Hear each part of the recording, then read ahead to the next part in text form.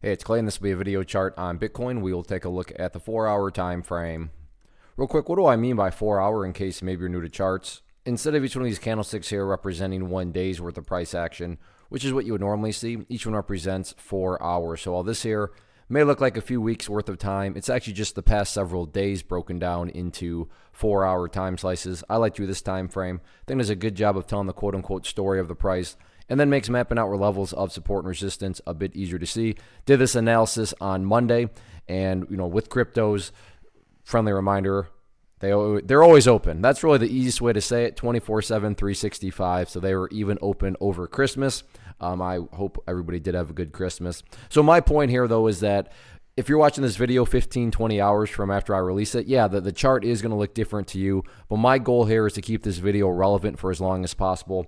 And I'm going to accomplish that by talking about more so general levels and then walking you through some questions. And based on how you answer those questions, that'll dictate the current status of the chart whenever you're watching this. Now, the first level that really stands out, and I talked about this on Monday, is that pink line here, which in the world of charts and which on my chart is denoting the 200 period simple moving average, a very important and a very famous level of support. And you can see that there's quite a bit of history now forming. Last time the price got down around it right there, a nice bounce ultimately did follow through. Is that a guarantee that another nice bounce is going to occur? I really wish trading was that easy. Now, would it be shocking to see some sort of bounce, given that past history has shown that the price has been able to bounce off it before? No, it would not be shocking, but it's just not a guarantee. That just doesn't exist in the market. But again, it's at least a rational thought. In case in point, when the price was just falling right here, at no point did it say, I wonder if it's going to bounce. Why would you think that when all it was doing was falling through kind of no man's land? At least now there's some history here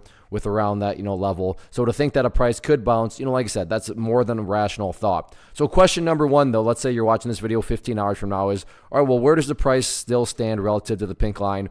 Or easier, let's just say, where's the price at relative to 3,800? If you are answering the question that the price is still up above 3,800, well, that implies that this current pullback that is underway really hasn't, picked up any more sort of bearish momentum. The price would still simply be going sideways. Now, a little bit of gut instincts needs to come into play. If you're watching this video, like I said, 15 hours from now, and you're saying, well, not only is the price up above 3,800, but it's up at 4,300, well, that would tell you that not only has this consolidation ended, but the bulls have shown back up with quite a bit of strength. But again, if you're just watching it and the price is still kind of just hovering down around this area, that's bullish in the sense of, okay, well, the bulls continue to build that base and, haven't let the price pull back, any more on top of what it's already done. Now, in the event you are answering the question that the price is down below 3,800, the next key question that you'll need to ask yourself is, okay, well, where's the price at relative to 3,650, which is that green line right there?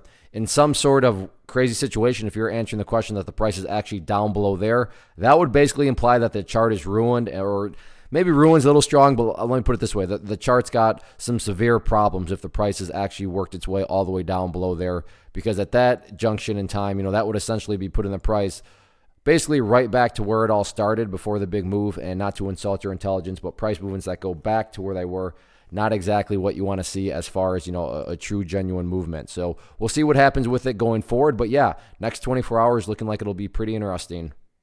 One of the biggest questions I get is, hey Clay, how do you find the stocks that you trade? So what I've done is put together a free resource guide where I talk about the tools that I use to locate stocks that I find interesting and think may have potential. So if that sounds like something that could add value to you as a trader, then click on the image that is up on the screen right now and I will email you the guide. The guide itself is very short and to the point, and best part, it's completely free. Thanks for watching the video. Let me know if you have any questions.